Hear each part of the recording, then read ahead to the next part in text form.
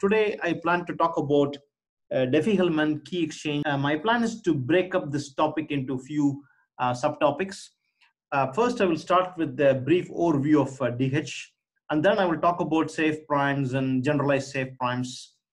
Toward the end, we will make a comparison of those two approaches in terms of performance. Okay, all right, let's get started and look into the overview of traditional DH. This is my first part. Okay, I will use a few slides that I got from my presentation for middle school students rather. So my plan is to quickly go over the DH key exchange algorithm very quickly, the traditional one. So what is the problem? Why do we need DH algorithm? The sender and the receiver need the same key, of course. In order to encrypt and decrypt, we need the same key. And how do we exchange, how do we agree on this same key over a public channel? That's the goal of this DH key exchange algorithm or key agreement algorithm. So of course, if we send the key material over the public channel, then everybody can listen. Nevertheless, we would like to be able to arrive at the same key, okay, at the same secret key. So that is the interesting problem. Okay, so I will skip some of the basic things very quickly. I will summarize that we will be using mod notation because we will work in a finite set. Mod means reminder, approximately, you can assume like that. 21, when it's divided by 12, the remainder is 9. 5 times 8 is 40, but we don't have 40 in this clock, so we have to do mod 12, right? So this is basically the idea of mod, and Gauss studied this problem for many years and wrote interesting articles and books. Okay, now I will talk about a few important things related to this clock and how we will use it in the DH algorithm. Okay, we will not use this clock in terms of mod 12. We will use this mod 13. Okay, that's one small change. The reason why we do so is that 13 is a prime number, right? And all the numbers less than 13, integer numbers, are actually relatively prime to that number 13. Like 1 is relatively prime to 13, 2 is relatively prime to 13, and so on. So all of these numbers are called the Z13 star, right? That's basically the set of numbers that are relatively prime to 13. Okay. Now we can do interesting computations on this set. I will explain in a moment why we need a prime number, but for now let's assume we need a prime number. Okay. So if we now just create a table like this, create one row like 1, 2, 3, 4, and so on until 12 for this particular clock. There are 12 elements, and then compute 2 power I. Don't worry where I got this 2 from, but let's assume that we want to compute 2 power I for different I values. But if you pay close attention now, what we see here is that this is a one-to-one function, right? There's no collusion. As you can see here, all of the elements are different, right? What I mean by no collusion is this. In this row, all of the elements are different. Okay, no collusion, that's what I mean. So what it means is that for when I is 1, of course 2 power I is 2. When I is 2, 2 power I is 4, and so on. So this is 2, this number 2 is called the generator because it generates all the elements of our clock, in this case from 1 to 12. Okay, and you can actually find other generators. I will come back to the generator in a moment, but this is the concept of a generator. Okay, why do we need a generator? That should be clear in a moment. Okay, so we can move on to the next slide.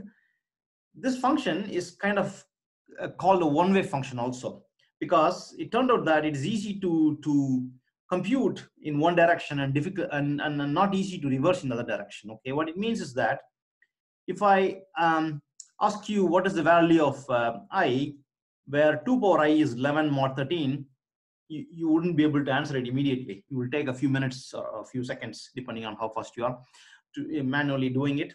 It will take time to answer this question. And then this is the core idea of this DH key exchange algorithm, to be able to make the work of the bad guy exponential time, therefore we can come up with a common key between the sender and the receiver. Okay. So also one more thing is that the mod patterns, the mod actually introduces complexity in the sense the patterns are not that obvious, right? If you go back to the previous table, on this row, numbers increase, decrease, increase, decrease, and so on. It's not necessarily simple. Like for example, 2 power 6 is actually smaller than 2 power 7, which is quite unusual. But in the modular case, that is what it is. Okay, so that's one of the reasons why we need a mod, and we will have a finite set, and we have now a generator, and we also have a one-way function kind of thing. Like it's easy to go from this direction to here, but difficult to go from bottom row to the top row. Okay, that's the core idea of this DH algorithm. Okay, so easy and hard.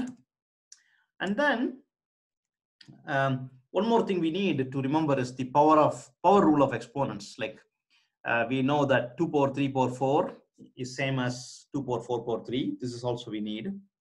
In general, you could easily prove g power x power y is same as g power y power x. Okay, we know this concept from our algebra. And now let's talk about the key exchange algorithm or a key agreement algorithm. So both Alice and Bob start exactly at same time, right? In this clock, you see 2. You can imagine now the generator is 2. The G is the generator is 2. Okay, so I will write it here. Here, for example, generator is 2. All right.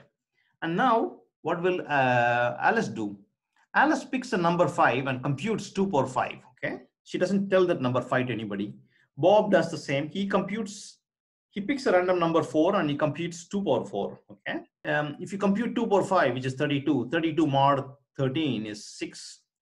16 mod 13 is 3. Alice will send her clock to Bob, so Bob will receive 6 o'clock. Bob will send it to Alice, his clock, so Alice will receive a clock 3 o'clock. Okay, now it's interesting. The next step is that Alice will actually take the clock she received from Bob and apply her again the same trick she did here. Same trick. What did she do here? She basically did 5 times multiplication, right? She will do the same again. You see here, 5 times on the clock she received. So basically she takes 3 power 5. What will Bob do? Bob does the same. He applies 4 times multiplication on the clock he got. What you see here is that both Alice and Bob agreed eventually after this simple exchange of the clock. Both of the clocks point to the same time, 9 o'clock. Okay, so basically that's all. 9 it becomes the shared secret. Why is this a problem for Eve, who is our evil character trying to break the system? Why can't she find out the number 5? I mean, in this case, she can actually, because she can just build a small clock. I will show you in a moment.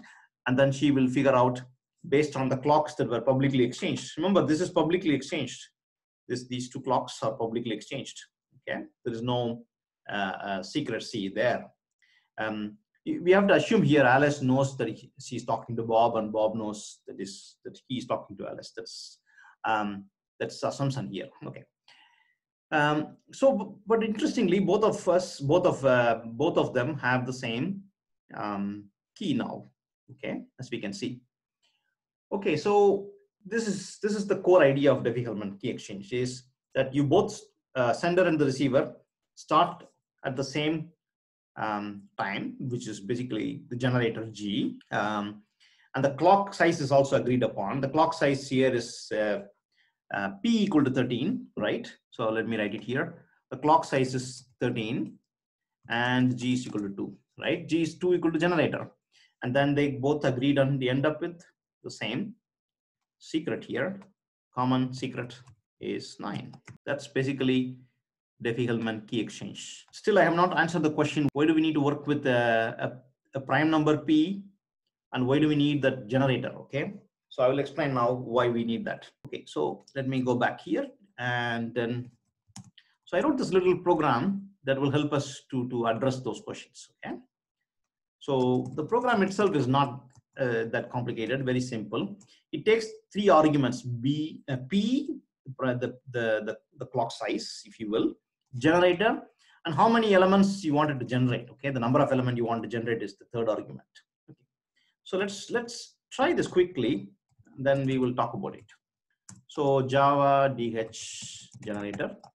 I need three parameters, right? Let me call this P to be 13 because that's what we talked about, and generator to be 2. And the number of element is, say, I wanted to see 12 elements because we know that G equal to 2 generates the entire clock. Okay, oops. Okay, and now we can just do Java dhgen $p $g and $number of elements. Okay, let's see what happens. We got this table is exactly the same as what we saw on my slides. When G is 2, it generates how many elements? 3, 6, 9, 12 elements. Okay, and remember, if my P is 13, Z star P is basically 12, right? So we got 12 elements. Okay, all of the 12 elements are generated by my P and G for this particular configuration. Okay, now what happens if my generator is different? Let's say instead of G equal to 2, let's try something else. Let's try G equal to 3. Okay, G equal to 3 is not a generator of the entire group because, as you can see, after generating the first 3 elements, right, 3, 9, 1, then you get another 3, 9, 1, 3, 9, 1, it starts cycling. Okay, so the order of this group now, the order of the subgroup rather, generated by G equal to 3 is just 3. So these are the 3 elements. Here, when G is 2, order of the element is actually the entire group, 12 elements are generated. Okay, so that's basically the order. Order means how many times you have to multiply G to get 1. Okay, that's basically the order. All right, so we can try more. I have not checked whether 4 is also generated or not. Yeah, 4 is also generated because we can see 4, 8, 12. Okay, all the 12 elements are generated. Oh, one moment, sorry. Of course, I'm printing 12 elements, so we'll have 12 elements, but it has only 6 elements. So G equal to 4 is not a generator. It doesn't generate the entire group. It only generates a subgroup of order 6 because there are only 6 elements, otherwise, and then it repeats. Okay. All right, so we can try now with 5 and see what happens. With 5 also we get 4 elements. Okay, so let's try with 6. With 6 we get all the elements. Okay, so 6 is also a generator of the entire group. Let's try with 7. 7 we get the entire group too. We get the entire group. All the elements are different. Okay, what about 8? With 8 we get only 4 elements. Okay, so 8 is not a generator of the entire group, but it generates a subgroup with 4 elements: 8, 12, 5, and 1. That's basically what this particular demo is about. What I wanted to show you that the G must be important. Otherwise, we can't generate all possible values. If we choose a small G, then the number of possible keys will be only small, right? For example, if I choose my G to be 8, how many possible keys can be? G defines the whole overall key exchange, right? So it can only be one of the 4 possible keys. Okay. On the other hand, if I choose my G to be, say, 7, how many possible keys I can? The key can be any one of the 12 elements. So the bad guy has to do more work because we have to look at each and every element of the group. Okay, so that's the reason we need a G. Okay. All right, I haven't answered why we need a prime, so let's try this. Let's consider this simple scenario where my P is 6. Of course, 6 is not a prime. So what happens if I try as my G to be, say, 2? And we now check what happens with Diffie-Hellman, for example, with 4 elements, right? Just simple. Oh, you see here, it starts repeating right away after 2, 4. And it is not even a group because 2, 4 doesn't have 1 there anywhere, right? 2, 4 means just 2, 4, 2, 4, 2, 4. It's not even having the identity element 1, so it's not even a group. So we will not be able to generate the entire group with when the number p is not a prime number. Okay, in some cases composite number can generate sometimes a group, but let's try it. See here, I tried with g equal to 2 with p equal to 15. 15 is not a prime, of course, and you get only 4 elements, okay, which is not the entire group. Anyway, maybe we can try with different elements with different g and see how it behaves. But overall, there is a fundamental theorem. Now I will go back to the theorem. The theorem says this. If your prime, if your number p is a prime, then zp, you have to put a little star on top, zp star, right, is a cyclic group. Okay, cyclic group means there is a generator g, like the way I shown you. If p is prime, z star is a cyclic group, which means that you should be able to find a generator g that generates the entire group. Okay, implies there must be a g that generates the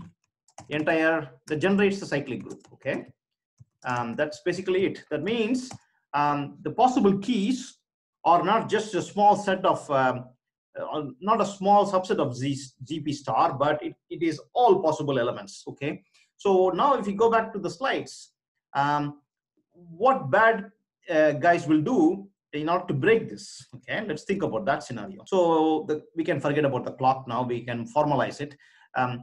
Alice picks a number x, Bob picks a number y. Bob sends g power y to Alice, and Alice does the same. She computes g power x and send that to Bob, and they both exchange the keys, public keys. These are all public keys, by the way. Capital A and the capital B are public because you send it through public channel. But in the end, it's interesting. What you're seeing here is that both Bob and Alice arrive at the same key because of the modular exponential rules that we talked about. Okay, so this is the example we can skip quickly. So what happens if you wanted to attack, or how do you attack this system? You can attack the system by building this enormous table and then just look at the values, right? And then map it. Of course, if the clock size is small, meaning if p is really small, then it's easy to break this because you can just build this table. There are a couple of options people have explored. I will talk about different attacks later. But in practice, the prime is really huge, you know, like for example, 2048 bit, which means it's about 2 power 2048, which is a lot of numbers, right? In the set. Okay. In practice, your p is almost 2 power 2048, for example. Okay, or even more. That's a lot of digits to brute force. It's impossible to build a huge table and so on. That's the reason why they pick this large p. And I explained to you what is the reason we need a prime p, because the mathematical theorem says if you give me a prime p, I guarantee you there must be a generator that generates all the elements of the group. Okay, that's basically the reason why we need that. And if we carefully pick up the g, then you will have the entire set of elements generated. Okay, that means the attacker has to try all possible group elements. The key can be any element. That's basically the idea. Okay, all right, that actually wraps up the first part. Next part I will talk about. In practice, we don't really often use this as it is. We will use something called safe primes. So I'm going to talk about that in the next part of the demo. Okay.